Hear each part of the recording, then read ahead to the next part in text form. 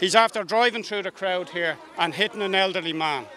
Now that's attempted murder. That's what the left is doing in this country. That's Antifa. This is these fascists who are trying to stop us legitimately protesting. They're prepared. They tried it at RTE on Saturday to drive over people, and now there's a man seriously injured on the ground. This is Cal Smiles, Rebel News here in Dublin, Ireland. Now, the reason I've come to Ireland is because they're receiving record levels of immigration, with the Irish government even housing these new arrivals in hotels and also repurposing other buildings. Of course, this is an issue across the United Kingdom and even the rest of Europe. But here in Ireland, over the last 4 months, there's been an ever-growing amount of peaceful protests which have received very little mainstream media attention. Of course, as always, the very little mainstream media attention they have received has labelled anyone with genuine concerns about thousands of young single men being dumped in their communities as racist. The Taoiseach himself, Leo Varadkar, has said he is concerned about the rise of the far right here in Ireland. But is the so-called far right on the rise here? Or is it genuine, concerned citizens worried about thousands of single young men being dumped in their communities without their democratic consent? Many of us Brits have watched from abroad as clips of the migrant crisis have circulated social media. Well, you might recognise these clips of young male migrants being dropped off at this office building, which had been converted into a temporary refugee accommodation. The footage showed coachloads of asylum seekers pulling up outside of the ESB building and quickly unloading passengers and suitcases before they were rushed inside. Since then, there's been months of continued peaceful protests in East Wall about the housing of asylum seekers in their community. I wanted to find out a little bit more about the situation in the East Wall part of Dublin, so I got in touch with local journalist Fatima Gunning, who's become a bit of an expert on that part of Dublin. So Fatima, this looks like quite an elaborate government building, but clearly now you can see through the windows it's housing lots of migrants. Can you tell us a bit about it and how it was repurposed? Well, up until a few months ago, it was an office building housed by the ESB, so it would have been kind of occupied from 9 to 5 Monday to Friday, essentially office hours only. It wouldn't have been kitted out for people to live there.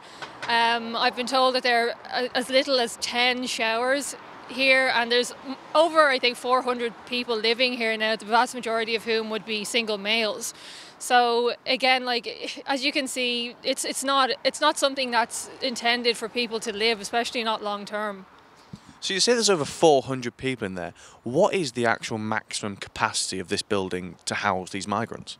I believe that it was supposed to be no more than about 380. I've been told from a source living in the Lighthouse apartments adjacent to this centre that that's now over 400. They've told me that they're just really concerned for their own safety, for their property value, for the safety of their families. I mean, I spoke to one woman who told me she had saved for up to 10 years to finally buy her own place. And I think she said as little as 2 weeks after that, this DP centre was just set up out of nowhere again with no consultation. So Fatima, you've actually spoken to the people or the residents inside the Lighthouse buildings. What are the main concerns they've actually told you? One of the main things they've said repeatedly is, concerns for especially fire safety. Like if a fire were to break out in this building, they say that there's no fire certificate in place, and that does seem to be the case. It hasn't been given a fire certificate to operate as a refugee facility. I actually confirmed that with Dublin Fire Brigade myself. They've also said that, there's a lot of kind of antisocial behaviour. Several sources have told me that there is, kind of drug consumption going on, especially in the underground car park, which is shared between this 2 gateway building and the Lighthouse apartments. So that would be a cause of concern for them too. So the protests, which have actually been very peaceful, have gained a lot of momentum.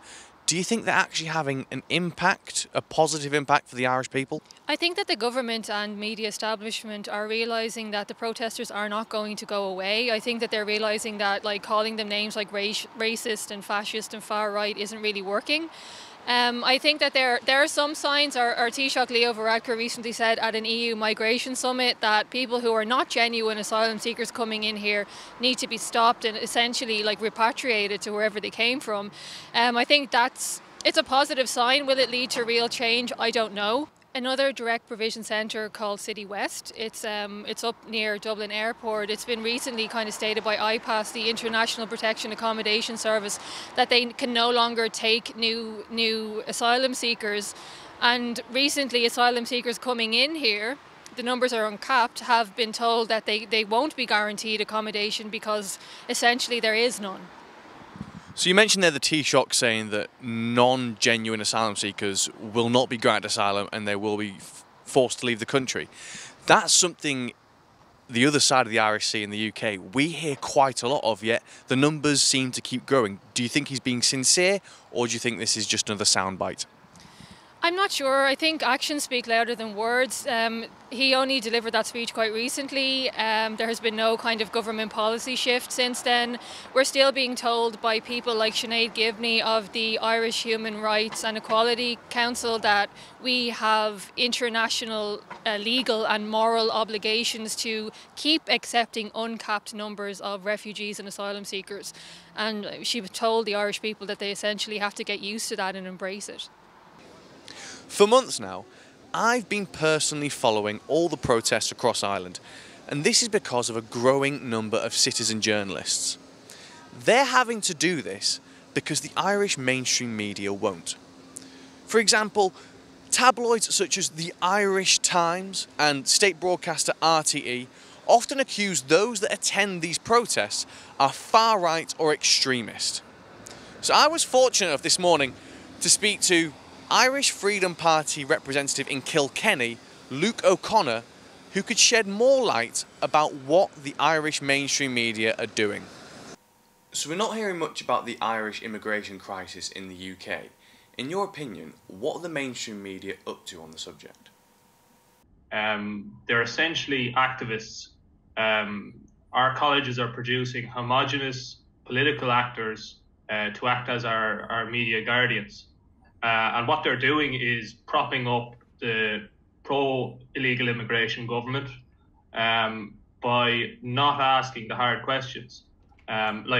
It's ridiculous how in my town, Kilkenny, a tourist town that relies heavily on the tourist industry, that we would allow our hotels to be taken up, multiple hotels be taken up with asylum seekers, who we know a great proportion of haven't come here legally, in terms of they're not actually asylum seekers, they're economic migrants.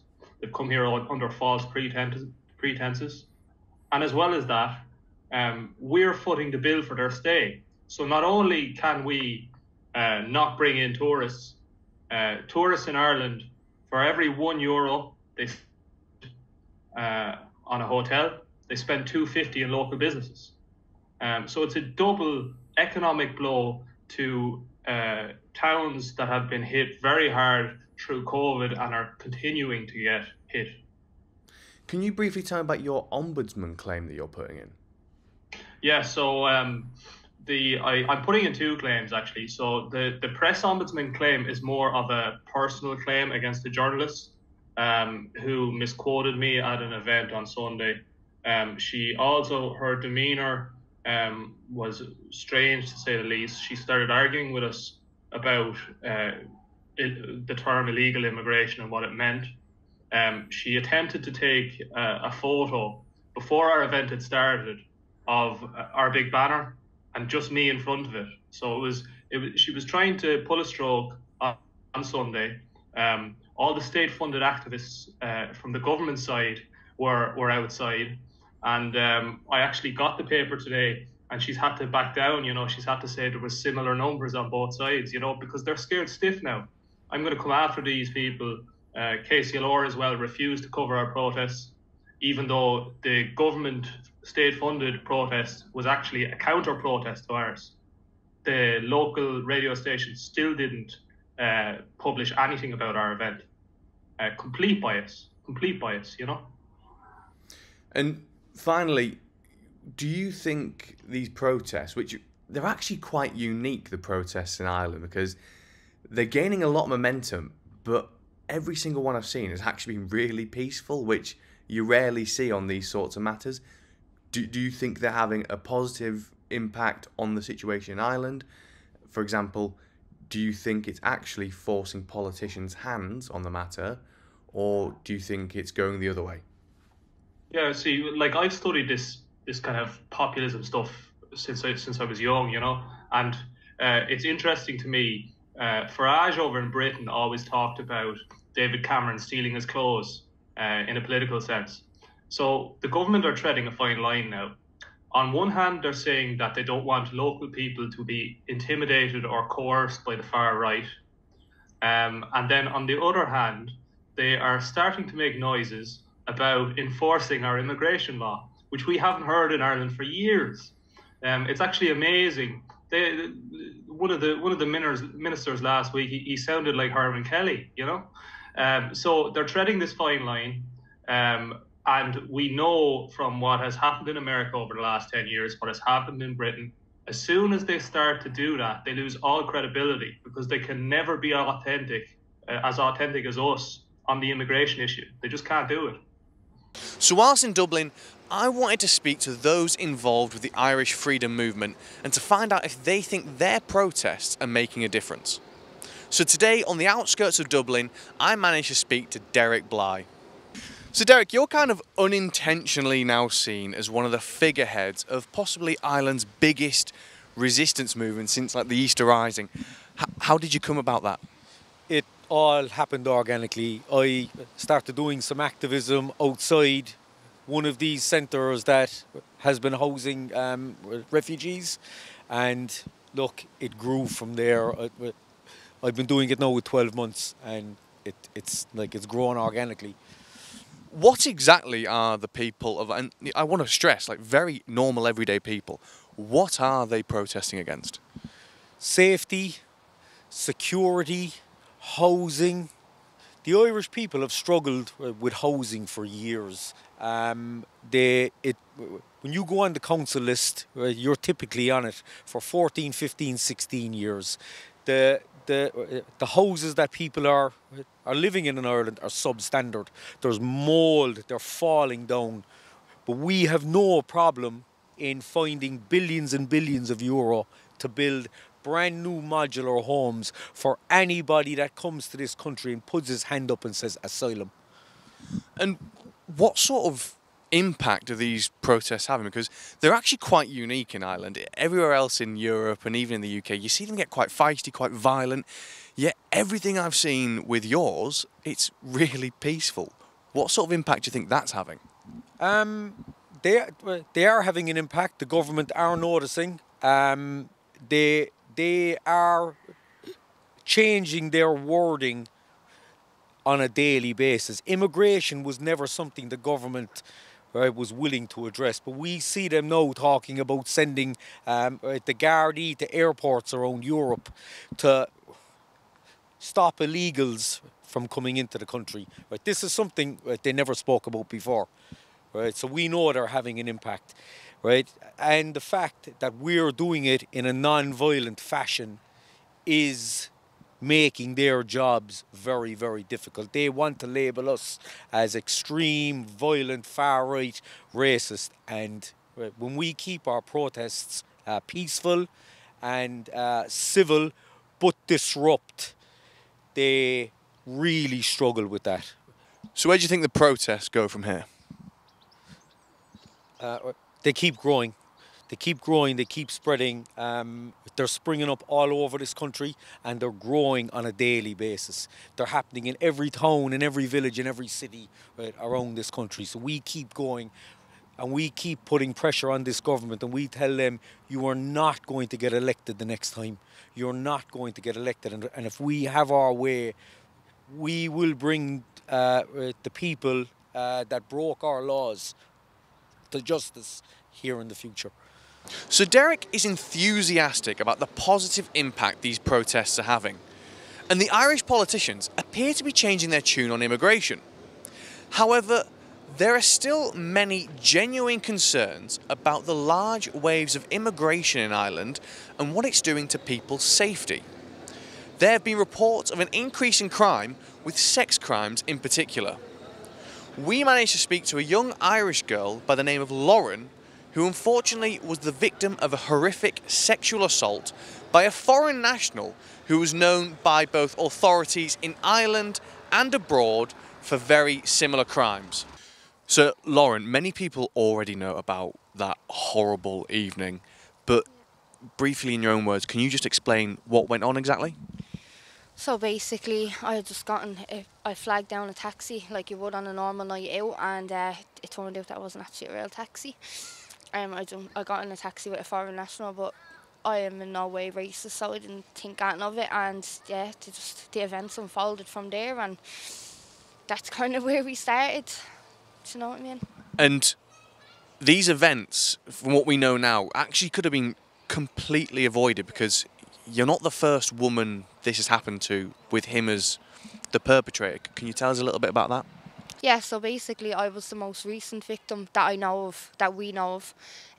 Basically there was a girl 3 years beforehand, and that was also in Ireland. They were looking for him via his DNA.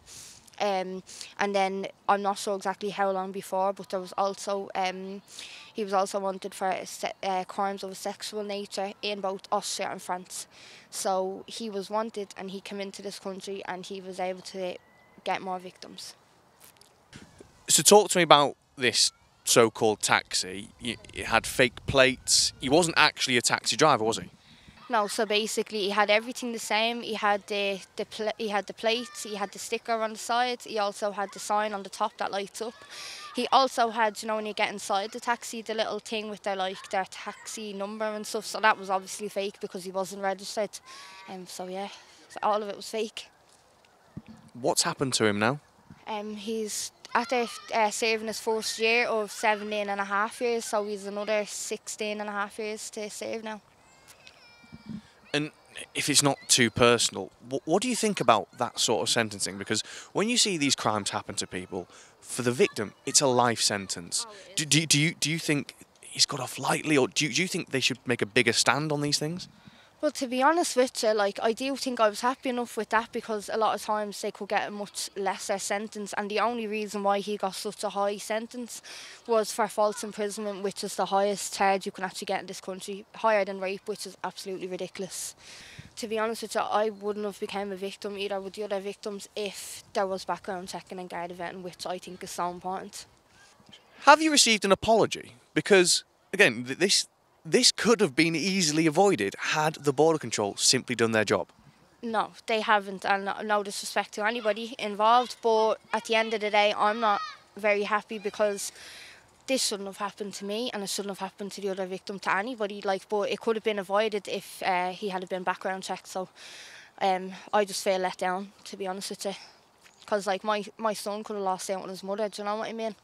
So, Lauren, thank you for taking the time for talking to us today, and hopefully this horrible ordeal that you've been through actually has a positive outcome, and your story can help prevent this happening to other girls in the future.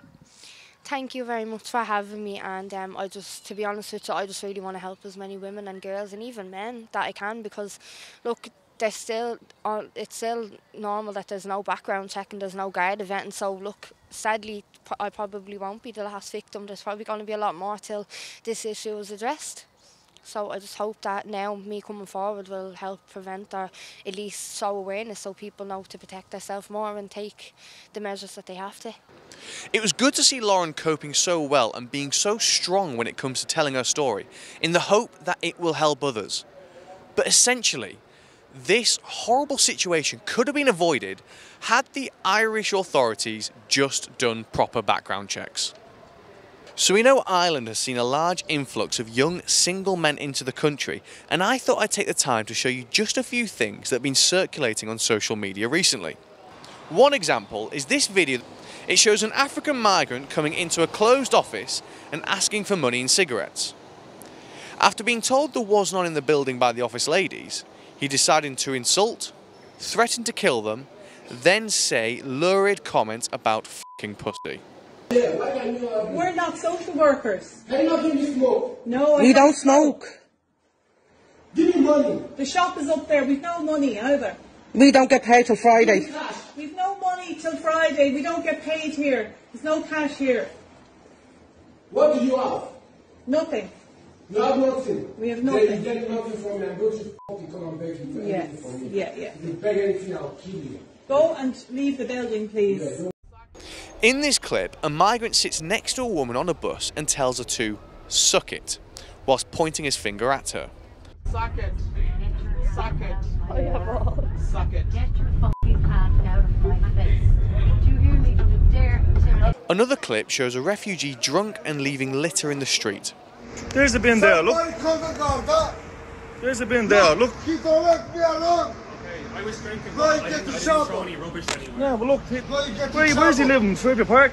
I don't You know. get the shopper. bushes. You don't give me Clean the freedom. fuck up. You don't give me freedom. It's not business. They're getting the real refugees a bad name here. There. It's not a business. This gentleman was accused of entering Temple Street Children's Hospital, telling security he wanted to sexually touch children. When he was told to leave, he allegedly sexually harassed the female staff. Later that day, some young girls accused him of harassing them on Talbot Street. Eventually, some locals caught up with the gentleman and they weren't happy. Look, that's what happened to dirty pedos. Several clips online show trouble within the asylum seeker accommodation. This gentleman was unhappy that he missed his breakfast. They used to fucking afford with me. And now look what he pushed me. I didn't get my breakfast. I didn't get my breakfast. I will show you what I will. Don't touch me, please. Don't touch me. Don't touch me. And other friend too. Get out. Don't touch me. Outside this migrant centre, the Garda took after one young man because he stabbed another. Look, they're just putting someone in. Finland. In. Send an ambulance. There is an armed response unit. Yeah. In another, a mass brawl broke out between the migrants and security had to calm the situation.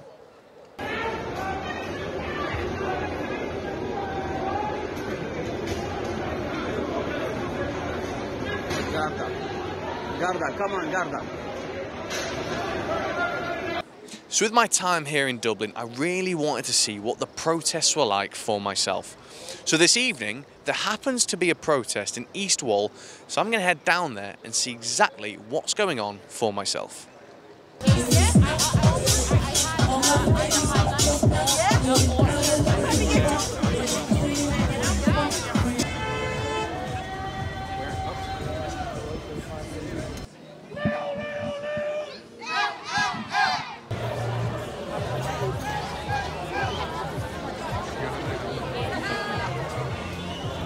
Malachy, these protests, which I hear happen every Wednesday, do you think they're a positive thing? Are they having a good impact? Well, I think you can see from the crowd here and the vibrancy and the noise and the music, in fact, that people are very enthused to be here. And this is ordinary people in this country, ordinary working class people rising up and saying enough is enough, that we don't have the capacity for another 70,000 people to come into the country from anywhere. Nor do we have the capacity to take in 70,000 last year. We have a country which at every level of society is broken. We have 11,500 people in emergency accommodation. We have tens of thousands on housing waiting lists. We have 1 million people on hospital waiting lists. We have 100,000 children waiting on mental health assessments. We have tens of thousands of children waiting on serious medical operations. And yet this government is fixated on increasing the population when we don't have the capacity to sustain the people who are already here. So we started this march in East Wall, and it's like we've seen in all the videos online. It's very peaceful. Even when agitators have turned up, it's remained peaceful. What they do is they walk around Dublin in the inner city. They'll stop at a place for 15 minutes just to cause a bit of disruption, but not to actually shut the city down. And actually, the people in cars seem quite supportive. They're happy to sit for 15 minutes and wait because they realise this is such a big issue. We've spoken to some people here and they're saying this is now the topic of the day. This is what people talk about in pubs, in cafes, at school. at work, in the house. This is Ireland's main talking point right now.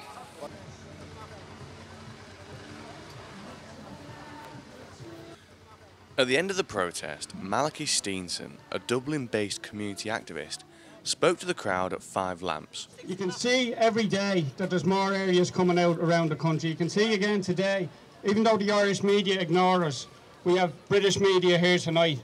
There's European media watching this. This is the big issue around the world.